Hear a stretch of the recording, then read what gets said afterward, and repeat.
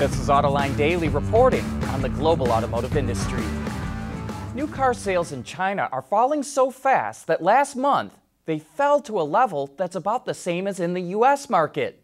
Chinese consumers bought 1.58 million new passenger vehicles in May compared to 1.57 million in the U.S. Moreover, Merrill Lynch reports that Chinese domestic brands lost 5 percentage points of market share to foreign brands, and it says the growth of new energy vehicles slowed considerably. Sales of electric and plug-in hybrids were up only 2%. This will put enormous pressure on automakers who are required to meet a 10% market share goal for new energy vehicles. We were surprised when David Woodhouse abruptly resigned as head of design for Lincoln, but we predicted he would pop up again at another automaker. Well, he did that a whole lot sooner than we thought he would. Yesterday, Nissan announced that Woodhouse will be the head of Nissan Design America for both the Nissan and Infiniti brands. Tesla's latest shareholder meeting included some interesting comments from Elon Musk. The pickup truck, which Elon claims looks like it came out of a sci-fi movie, will, quote, hopefully be unveiled this summer. The all-electric semi-truck is being pushed back a year to 2020 because Tesla may not be able to get all the batteries that it needs. In fact, Musk said Tesla may even have to get into mining to get all the materials that it needs for those batteries. And the Model 3 and Y will have the option to go, quote, totally vegan. Synthetic replacements will be available to replace the leather on the seats and steering wheel, but we think it'd be cool if Tesla offered cloth seats. From the company that revealed the secrets of the Tesla Model 3, Munro & Associates will host an electric vehicle conference on Friday, June 21st, at its headquarters in Auburn Hills, Michigan. Munro will provide a deep dive into the motors, batteries, and electronics of the Tesla Model 3, BMW i3, Chevrolet Bolt, and Jaguar I-Pace. Purchase tickets on Eventbrite or at leandesign.com. Better hurry, only 100 spots are available.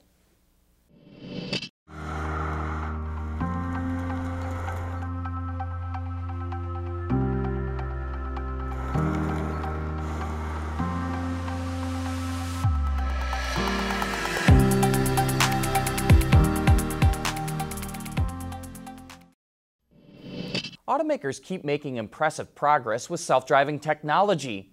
Volvo and Uber are showing off a fully autonomous production XC90 equipped with safety features, including backup systems for the steering and braking, as well as the battery.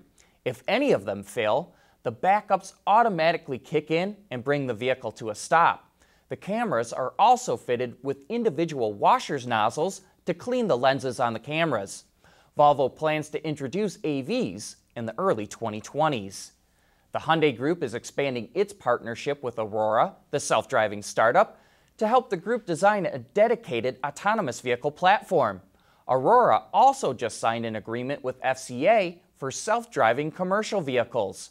But Volkswagen just dumped Aurora to sign a deal with Argo, which it's reported to be investing $1.7 billion in. Remember, Ford invested $1 billion in Argo in 2017, so the two automakers seem closer to collaborating on autonomous vehicles. And Ford is now testing self-driving cars in the Motor City. The third-generation Ford Fusion hybrids have new radar and cameras with higher resolution and higher dynamic range. They have upgraded software and a new computing system, and the vehicles are now equipped with redundant braking and steering systems in case of a failure. In addition to Detroit, Ford and Argo are operating AVs in Pittsburgh, Miami, Palo Alto, and Washington, D.C. Autoline Daily is brought to you by Bridgestone Tires, your journey, our passion, and by DuPont, transforming industries and improving lives through material science. Last year, NHTSA began investigating complaints over what they call the death wobble in Jeep Wranglers. Owners are now suing the company and say the vehicles start to shake, sometimes violently, after hitting a small bump at highway speeds, and it won't stop until the vehicle is slowed to about 50 miles per hour. The lawsuit alleges the company knew about the problem and hasn't done enough to fix it. FCA claims the wobble can happen to any vehicle with solid front axles. Owners want FCA to pay them for the defective vehicles and to compensate them for the loss of value to the Wranglers.